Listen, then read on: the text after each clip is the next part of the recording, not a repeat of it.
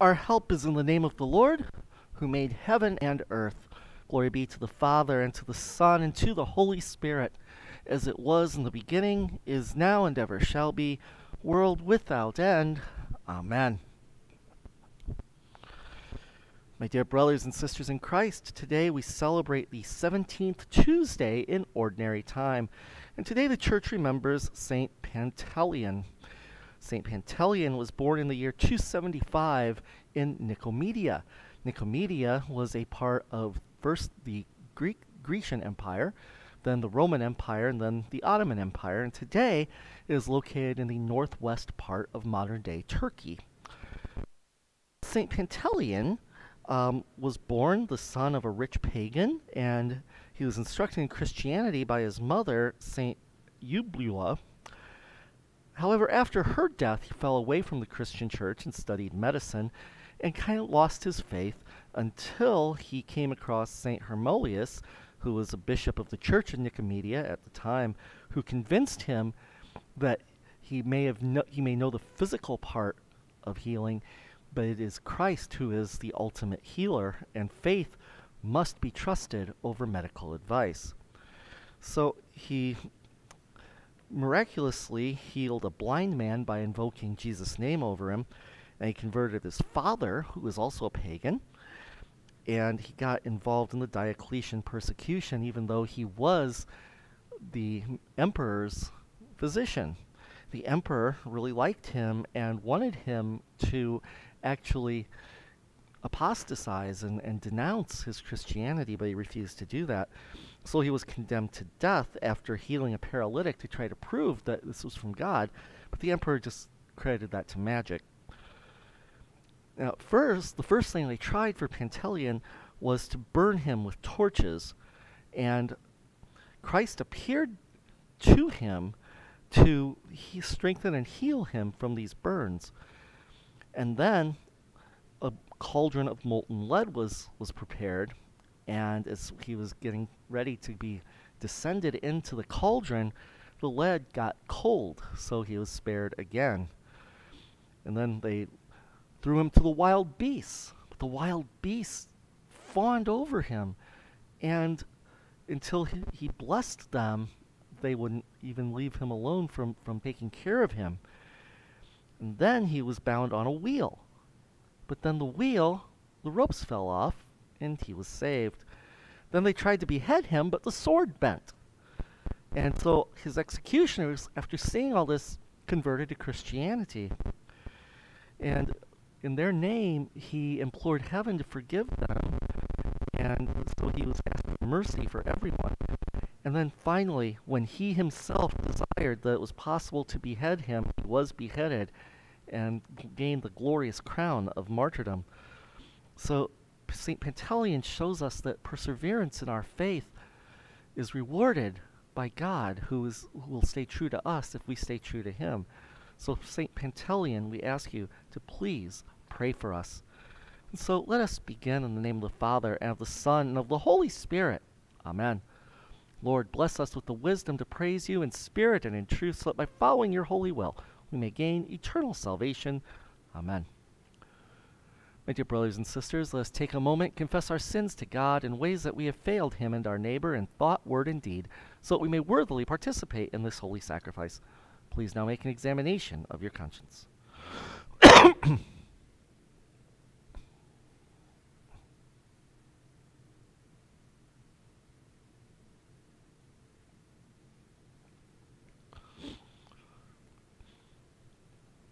Let us say together the second form of the Confiteor. I confess to Almighty God, in the presence of the Blessed Virgin Mary, all the saints, and you, my brothers and sisters, that I have sinned through my own fault, in my thoughts, in my words, and what I have done or failed to do. I ask the Blessed Virgin Mary, all the saints, and you, my brothers and sisters, to pray for me to the Lord our God. For your penance, I would ask you to say one Our Father and one Hail Mary for the conversion of sinners. May Almighty God have mercy on us, forgive our sins, and bring us to everlasting life. Amen. And may our Lord Jesus Christ absolve you, and with his authority vested in me, I absolve you from all of your sins in the name of the Father, and of the Son, and of the Holy Spirit. Amen. For the Lord has chosen Zion. He prefers her for his dwelling, my resting place forever. In her will I dwell, for I prefer her. I will bless her with abundant provision. Her poor I will fill with bread.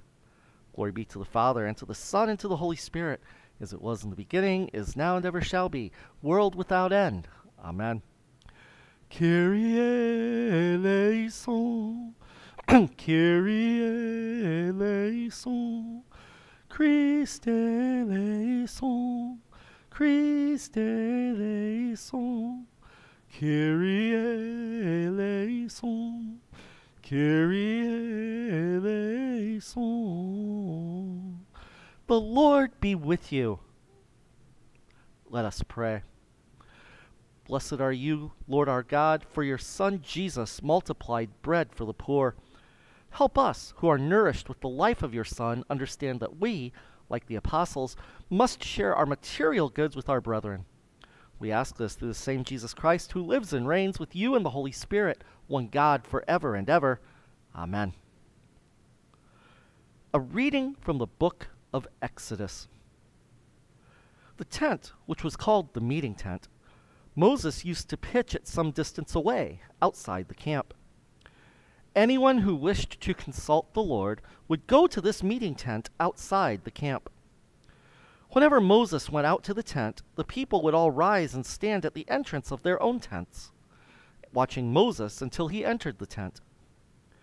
As Moses entered the tent, the column of cloud would come down and stand at its entrance while the Lord spoke with Moses.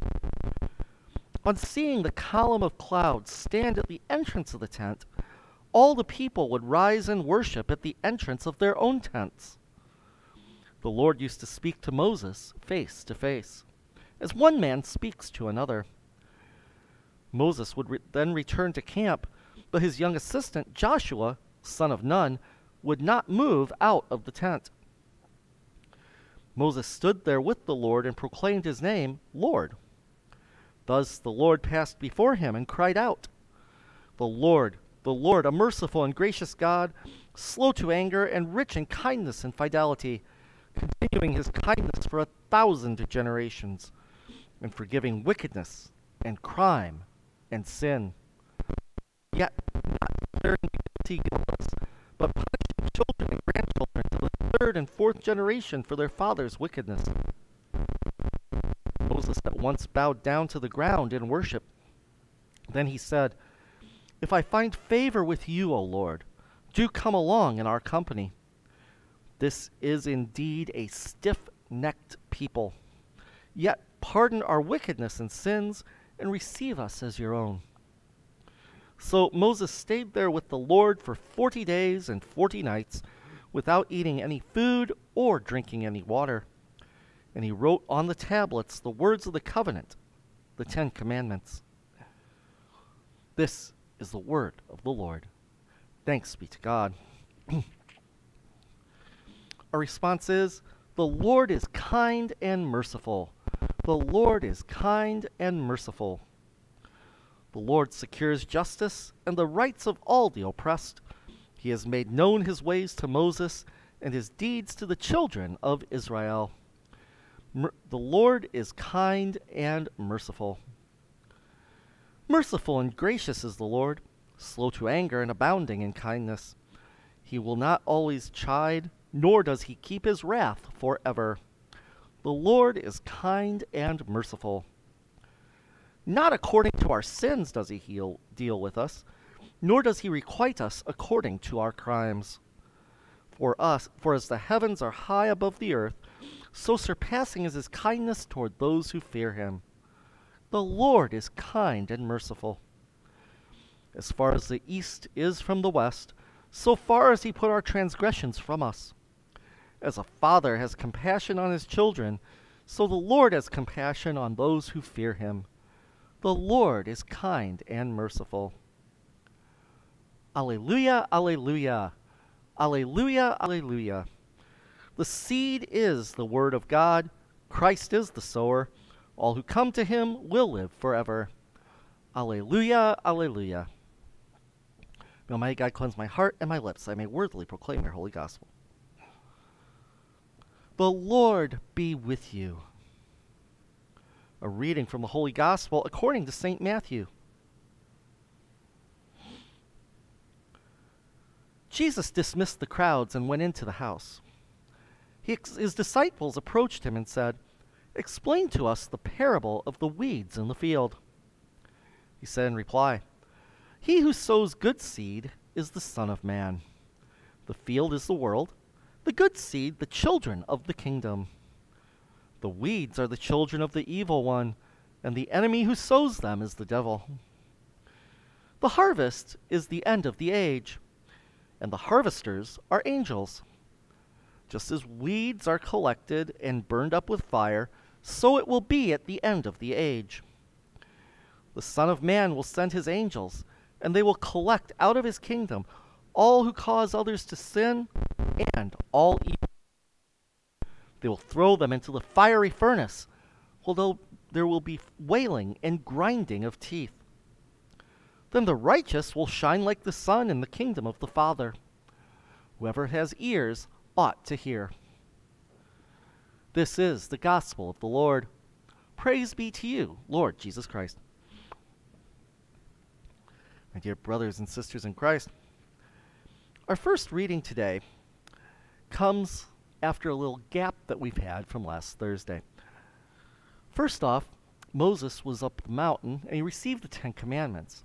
And then upon descending, he found, after he was up there for so long, the people were getting impatient and they built a molten golden calf, that they were worshiping. And this upset Moses so much that he slammed those tablets down onto the ground and broke them, because there's nothing worse than getting the commandments from God and seeing at least the very first one be broken as you just come down.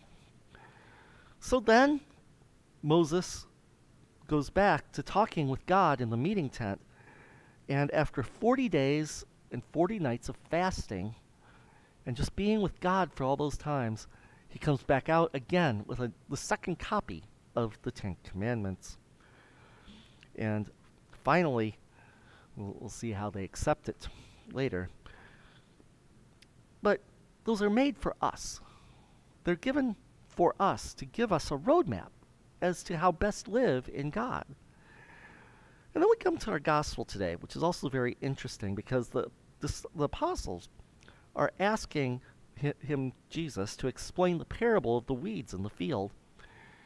And what Jesus does is basically explain that the wheat and the weeds, they grow together. They have to, because you can't expel one without expelling the other until harvest time. And then everything is harvested and sorted out. And the weeds, their job is to try to choke out the wheat. And the wheat's job is to try to bloom and be as fruitful as possible. Isn't that the way it is in this world? There are those of us who follow Christ, and there are those of us who are enemies of Christ. And we intermingle every single day. And the enemies of Christ try to choke out the good fruit of the ones who follow Christ and try to bring his truth to the world, because that threatens the weeds. It takes away from the weeds. So it's that constant battle. But Jesus tells us at the final harvest, the end of the age, we will be sorted out.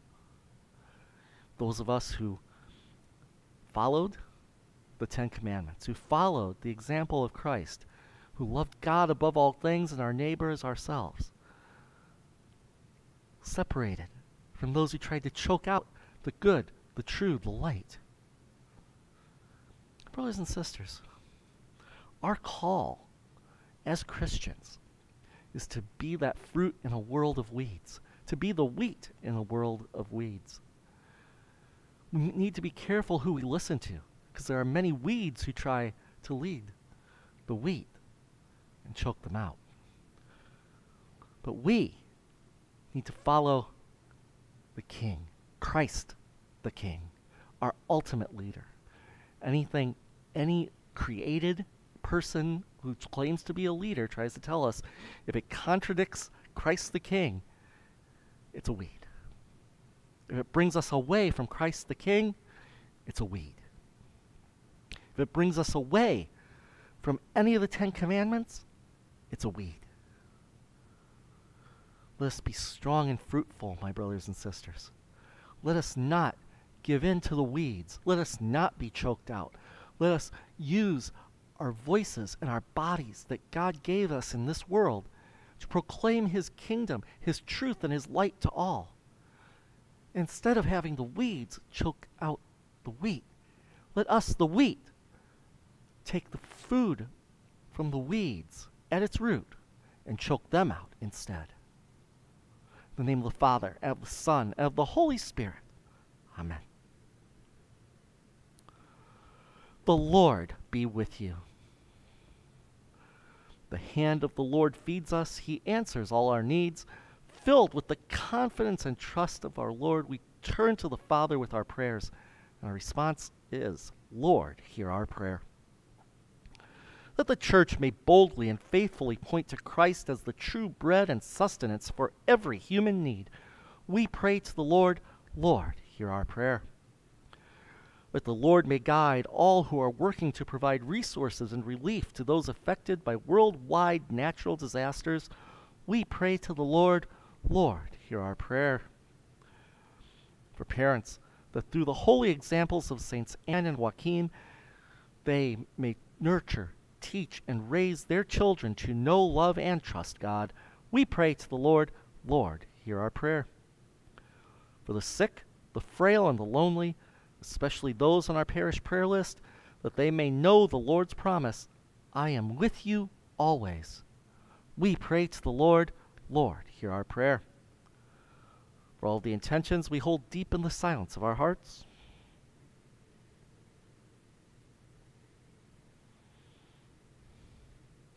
we pray to the Lord, Lord, hear our prayer. For all those who have died and who will die today, we pray to the Lord, Lord, hear our prayer. God of love, gather us together in Christ that we may live in peace and love as members of one body, fed on the one bread of life, the Spirit, the same Christ our Lord, who lives and reigns with you in the unity of the Holy Spirit, one God, forever and ever. Amen. But he said to them, I have food to eat, of which you do not know.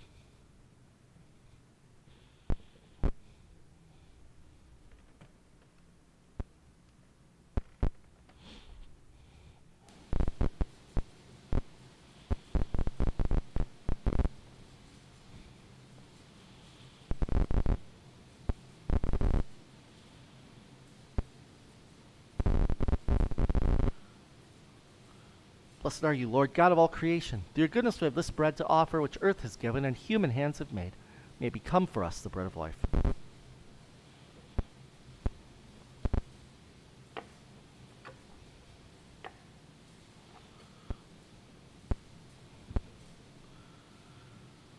The mystery of this wine and water, may we come to share in the divinity of Christ, who humbled himself to share in our humanity.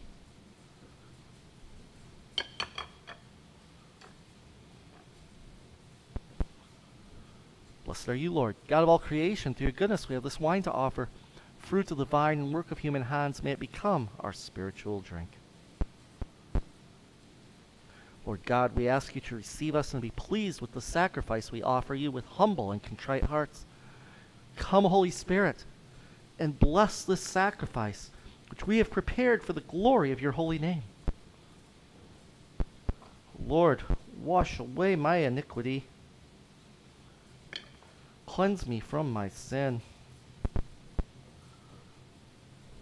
Receive this offering, most holy Trinity, which we make in memory of the passion, resurrection, and ascension of our Lord Jesus Christ, and in honor of the Blessed Virgin Mary and all the saints. May they whose memory we honor on earth intercede for us in heaven. Pray, my brothers and sisters, that our sacrifice may be acceptable to God, the Almighty Father. May the Lord accept this sacrifice from my hands for the praise and glory of his name, for our good and for the benefit of his holy church. Heavenly Father, accept this sacrifice of your Son, our gifts of bread and wine. Unite us around your altar that we may live a life worthy of your calling, eager to maintain the unity of the Spirit and the bond of peace.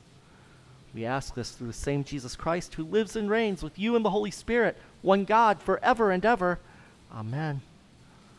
The Lord be with you. Lift up your hearts. Let us give thanks to the Lord our God.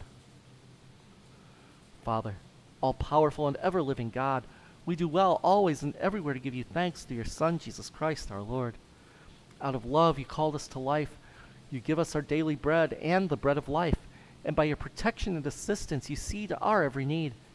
And so with trust, we commend our day to your fatherly care. Therefore, with the angels and archangels, with all the saints and the entire church, we lift our hymn of praise to your glory, repeating unceasingly, Holy, holy, holy Lord, God of power and might. Heaven and earth are full of your glory. Hosanna in the highest. Blessed is he who comes in the name of the Lord. Hosanna in the highest. Holy Sacrifice of the Mass continues with Eucharistic Prayer 2, which is found on page 82 if you're following along. We give thanks to you, God our Father, through your beloved Son, Jesus Christ, whom in these last days you have sent us as Savior, Redeemer, and Messenger of your will. He is your word, inseparable from you. Through him you have made all things, and in him you are well pleased. You sent him from heaven to a virgin's womb. There he dwelt and was made flesh. He was revealed as your Son, born through the Holy Spirit and of the Virgin. When he suffered, he fulfilled your will and gained for you a holy people. He stretched out his hands to free from suffering all those who believe in you. When he was betrayed, to his freely chosen suffering, thereby to destroy death, to break the chains of darkness, to crush hell beneath his feet, to give light to the just, to make a covenant, and to manifest his resurrection. He took bread. He gave you thanks and said, Take and eat. This is my body, which is broken for you.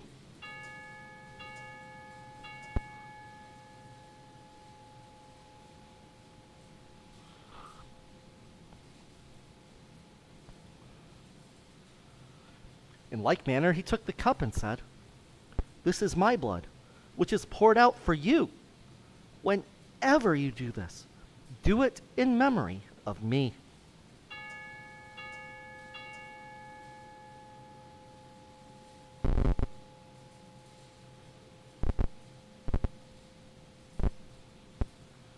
Together, calling then his death and resurrection to mind, we offer you the bread and the cup. We thank you for allowing us to come before you and to serve you. We ask you to send your Holy Spirit upon the offering of your holy church, together all in unity. We ask to all who partake of these holy mysteries, the fullness of the Holy Spirit, for the strengthening of their faith in the truth. So may we praise and glorify you through your Son, Jesus Christ. Through him may glory and honor be yours, with the Holy Spirit in your holy church, now and forever and ever. Amen. On page 95, let us say together with confidence to the Father the words our Savior taught us. Our Father, who art in heaven, hallowed be thy name. Thy kingdom come, thy will be done, on earth as it is in heaven. Give us this day our daily bread, and forgive us our trespasses, as we forgive those who trespass against us. And lead us not into temptation, but deliver us from evil. Deliver us, Lord, from every evil, and grant us peace in our day. In your mercy, keep us free from sin, and protect us from all anxiety, as we wait in joyful hope for the coming of our Savior, Jesus Christ. For the kingdom, the power, and the glory are yours, now and forever. Blessed. Is it not a participation in the blood of Christ? The bread which we break, is it not a participation in the body of Christ? Because there is one bread, we who are many are one body, for we all partake of the one bread. May the union of divinity and humanity in Jesus Christ bring us sanctification and eternal life. Amen. Lord Jesus Christ, you said to your apostles, I leave you peace. My peace I give you. Do not look at our sins, but on the faith of your church, and grant us the peace and unity of your kingdom, where you live forever and ever. Amen. The peace of the Lord be with you always. Agnus Dei, qui tollis peccata mundi, miserere nobis. Agnus Dei, qui tollis peccata mundi, miserere nobis. Agnus Dei, qui tollis peccata mundi, dona nobis pacem. Let us say together the second communion prayer found on page 98 if you're following along. May the partaking of your body and blood, Lord Jesus, not be cause for my judgment or condemnation. Though I am unworthy to receive this great sacrament, through your loving kindness may it become my safeguard and healing remedy. My saving Master, awaken in me a living faith, fervent love, worship, adoration, and a holy longing. Through this communion make me your willing servant, zealous to fulfill your holy will. May it at last unite me entirely with you, my Lord and my God. I will take the bread of heaven and call upon the name of the Lord. Lord, I am not worthy to receive you, but only say the word, and I shall be healed. May the body of Christ bring me to everlasting life.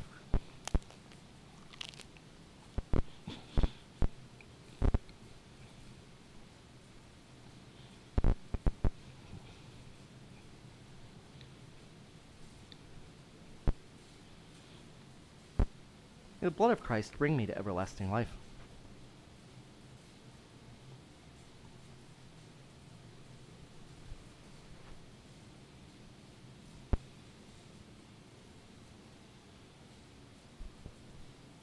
Please join me now in the act of spiritual communion.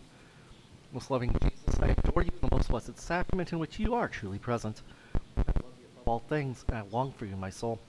Since I cannot receive you sacramentally, I ask you to come spiritually into my heart and heal my soul. I embrace you and unite myself with you. May I never be separated from you. Inflame my heart with the fire of your love, my Lord and Savior. Amen.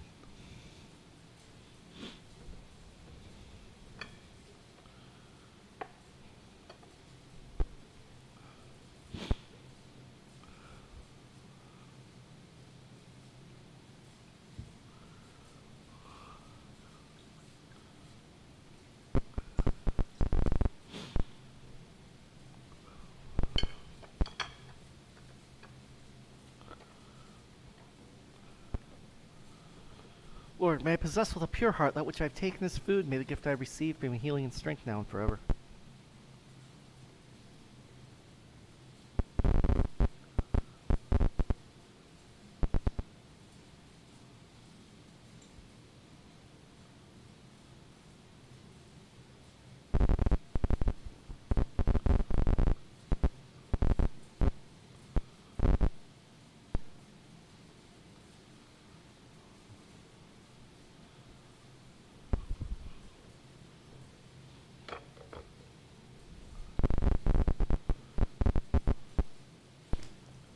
I will nourish you with the heritage of Jacob your father, for the mouth of the Lord has spoken. Let us pray. Lord Jesus Christ, by the power of your love, which comes to us in the sacred meal, teach us to live as you would have us live, so that we may find you in our midst where it pleases you to dwell. For you live and reign with the Father and the Holy Spirit, one God, forever and ever. Amen. The Lord be with you. May the blessing of Almighty God, the Father, the Son, and the Holy Spirit come upon you and remain with you now and forever and ever. Amen. Mass is ended. Let us go in peace to love and serve the Lord. Thanks be to God. Please join me now in the prayer of Saint Michael. Holy Michael, the Archangel, defend us in battle. Be our safeguard against the wickedness and snares of the devil. May God rebuke him, we humbly pray. And to you, O Prince of the heavenly host, by the power of God, cast into hell Satan and all the evil spirits who wander through the world seeking the ruin of souls. Amen. Please join me now in a prayer for peace in our world, country, state, and localities with the prayer of St. Francis. Lord, make me an instrument of your peace. Where there's hatred, let me sow love. Where there's injury, pardon. Where there's doubt, faith. Where there's despair, hope. Where there is darkness, light. And where there is sadness, joy. O divine Master, grant that I may not so much seek to be consoled as to console, to be understood as to understand, to be loved as to love. For it is in giving that we receive. It is in pardoning that we are pardoned. It is in dying that we are born to eternal life. Amen. My dear brothers and sisters in Christ, thank you so much for joining us today for our Holy Sacrifice of the Mass. And thank you for bearing with us yesterday. There were some things that I had to do elsewhere. Pray that you can join us tomorrow and Thursday, and then again on Sunday for the 18th Sunday in Ordinary Time. So please make a note of our ice cream social coming up August 15th. If you're in the area, we'd more than love to have you from 3 to 5 p.m. Again, Sunday, August 15th. Pray that you have a great day. Stay safe, stay healthy, take care of yourselves, take care of each other, and always remain in a state of grace. Holy, holy, holy, Lord God Almighty, early in the morning our song shall rise to thee. Holy, holy, holy, merciful and mighty, God in three persons, blessed Trinity.